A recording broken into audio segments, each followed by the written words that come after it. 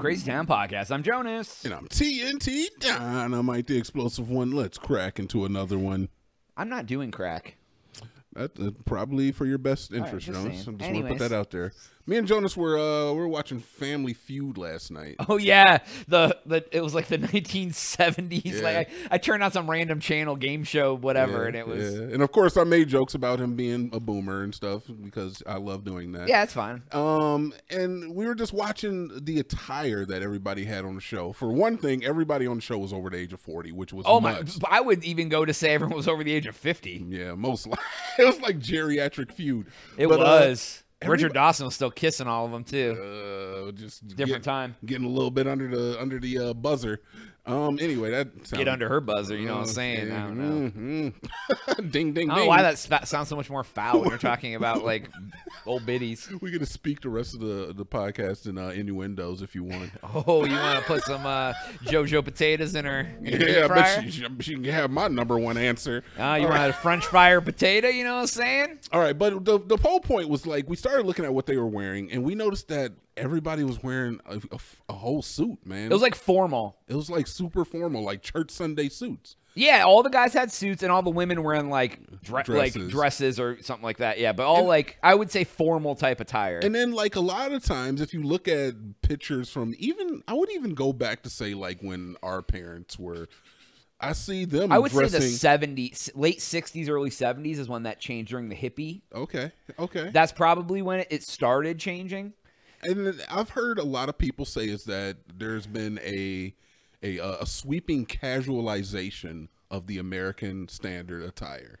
Oh, yeah, because everyone wore suits and looked fancy. And that's why I think the hippies had such a bad name back then, because they were growing their hair long. And they were wearing just like comfortable jeans. And they're like, get out of here, hippie. We're all wearing suits. Yeah. And now MFers are wearing like Winnie the Pooh pajamas and shorts to court. Exactly. I mean, you're not wrong. Yeah, right. And you know what used to kill me is like, you ever been to like a department store and you're like, where's your casual section? And then you go in the casual section, it's like a bunch of button-down shirts and like Dockers pants or whatever. And you're I hate wearing clothes like that too, man. Exactly. And I always wondered, I was like, how is this casual, man? I was like, where your jeans at, man? Where your jeans and t-shirts? That's casual. I don't really like dressing up, but I will. And like if it's business related or going out to a really nice dinner or a wedding or something like that, I'll gladly put on a shirt and tie. Things like that. You don't even have to wear a tie to technically to clean it up a little bit. Right. Like, I'll gladly do that. But if I have my choice, I'm dressing comfortable every single time. And there's a lot of people that would say that wearing slacks and a button-down shirt is comfortable. I don't know who they are and what they like in their life, but I agree. What's uncomfortable? It's another form of shirt. Definitely not as easy to put on, take off as a t-shirt. Definitely not as doesn't have the longevity of a t-shirt. Right, for sure. I don't know, man. Like I will always. It's so funny. Because I will always be a shorts and a t-shirt guy. Like me too. And me and Jones were both talking about how we have like 75 black t-shirts. Yeah, right. And I wear like mainly black. Yeah. And it's funny because I have another job that like I work at like a corporation, and we have a dress code Slack. I can wear t-shirt and shorts every single day, even when I go to the office. But like if we go to big meetings, a lot of times it's business you show up wear at least a polo and whatever, which I hate, but whatever. But I told someone I went to a meeting a few months, half a year ago, and I had to go buy business like dress clothes because I hadn't worn anything in forever, and I was like, I want to get to the point in my company where I can be the guy that changes the culture, where I'm like the most important person there, and I'm showing up in shorts and a t-shirt and being like, no, you don't want to do that. No, we're shorts and t-shirt around here. like if I got up that high in the company, that's what I would do. Yeah. I would just be like, they're like, oh, Jonas is showing up in shorts and a t-shirt. Like, yeah, we can still do work, and we ain't gotta dress like we're in a suit, dude. So you don't think that it's to the detriment at all of the country, I should say, because it's well, I think professionalism is always going to look that way, right? Yes. But I feel it's like one of those things that you need to like break the stereotype. Well, and this isn't like how we look to other countries, but what I mean by that is it's Just because a person's wearing a T-shirt doesn't mean that they can't do the job. right. And I've always been someone, I feel you do the same thing. Like, you wear what you want to wear, and people can have whatever effing opinion about you they want, but when you open your mouth and you speak to them, they're going to be like, oh, this is like a nice person. They they're not ignorant, they're not stupid, they're not whatever. And honestly, I feel like we've made a bunch of strides to get past that. Like nowadays, it's common to find somebody in a professional situation or a professional setting who has a face tattoo, who has tattoos, period. Yes. Visible tattoos, purple hair, half their head shaved. Any of that stuff. It's everywhere.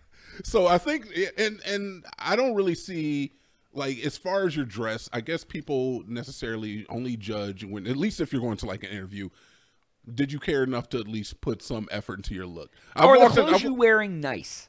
Yeah. Because you can wear a nice T-shirt and nice shorts. Like, they don't have to be. Yeah, exactly. I've walked into an interview definitely wearing jeans and a turtleneck and looking like The Rock in 2000. I kind of was. I was buff at the time. So anyway, I walk into an interview with jeans and a turtleneck, basic like some Timberland boots. Right. And I sat down and I had a conversation with the lady, and she said, "You know what? When you first walked in, I was like, hell no. But after talking to you for 10 minutes, when can you start?"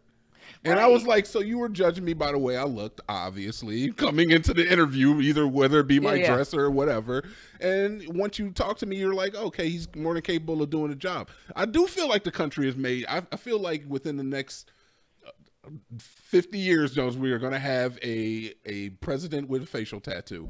I'm putting it up there. I don't know if that's the case, but I could see. I'm telling you right I could now. see us Post having. Malone. I could see us having a president who didn't wear a suit all the time.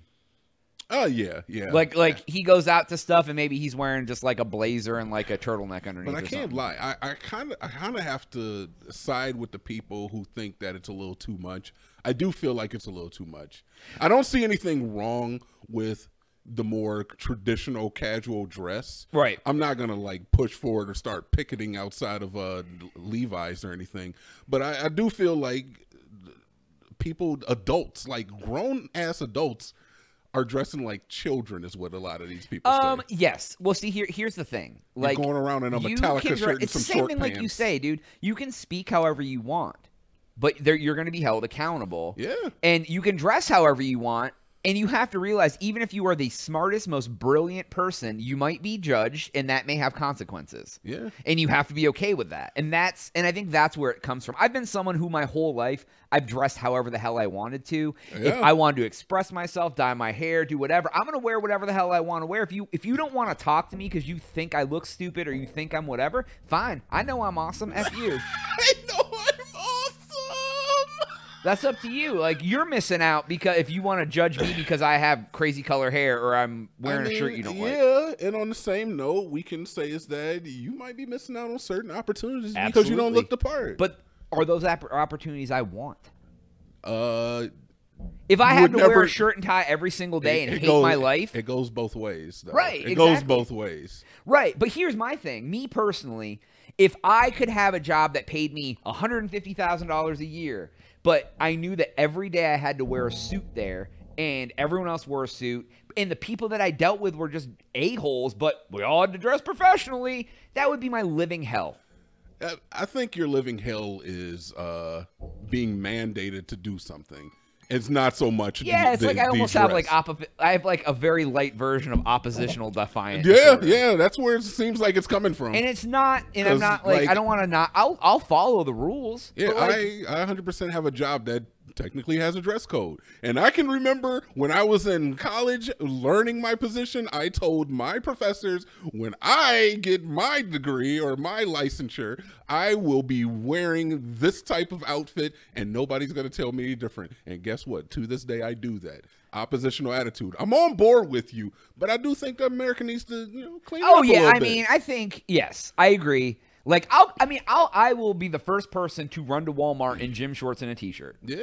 But I also, that's whatever, subjective. But I still feel sometimes like if you're running out to Walmart and you can't take off your bunny slippers and your PJs, like that's a little much. Like, yeah, I mean, that's maybe a little too casual. Yeah, I feel like we're definitely in like the upper, maybe like 60 percentile of bad, but that's like way on the end of the spectrum. Right, I'm when not you're going the- everywhere in your Mountain Dew Snuggie pants. Yeah, like nobody some wants to see people, that. some people have the mindset of like dress like a superstar no matter where you go.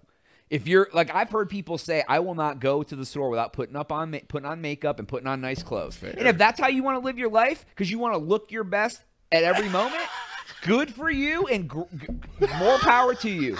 My ass is wearing these damn gym shorts to Walmart because I don't care what anyone at Walmart thinks about me. Jonas has made this so personal at this point.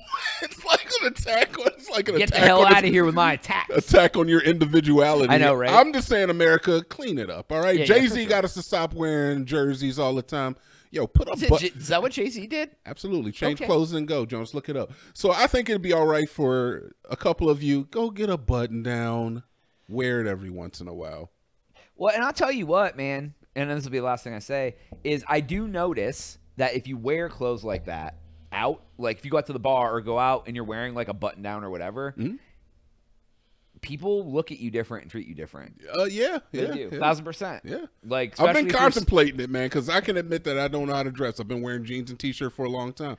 Yeah, So I'm I've contemplating. also thought about it too. If I could find more button-down clothes that like I like how I would wear, but still I don't think I could be like, hey, I got to run to 7-Eleven. Let me go put on my button-down. I'm just gonna run to 7-Eleven. I mean, look, however you get it on in your bedroom is fine. You can have the buttons pre-buttoned and just have enough so you only have to button like one button when you put it on, I guess. Yeah, I've thought Or about. you can have an Oxford where it just has like the buttons on the. Oh yeah, the three I thought buttons about for the getting collar. some style in my mind and being like, you know what? If I go out somewhere like to go out, man, maybe I should get some rings to put on, a watch, Yeah. so, some stylish clothes. I'm just saying it don't make sense for for adult Americans to be wearing the same shit. Get out you there were- and peacock a little bit. the same shit you were wearing in high school. It just doesn't make sense. But that's kind of how the old people dress like that in high school, so they're still dressing like that. You think these kids, those people on Family Feud, they were wearing suits in high school? Yeah. Look at like 50s yearbooks, 40s yearbooks. I feel you, but And that's like, it's what then you look at like people like Vanilla Ice on that show. He's still wearing like flat bill baseball caps and whatever. He's like 60 years old. Yeah, well. And those people that have been wearing that their whole life, that's what they're gonna keep wearing, dude. it's a trap, man. It's a trap. It's like me. I've been wearing shorts and t-shirts and hats my whole life, and like I'm like, why would I stop when I'm 60? There's gonna be people who are gray hair dressing like skaters out here because that's what they've dressed like their whole. Anyways, And what are we teaching the next generation? to wear their Snuggies all over the place because that's what they wear all the place. Pretty soon the president's gonna be wearing a Snuggie. Go to thecrazytown.com and subscribe for Jonas. TNT. Yep.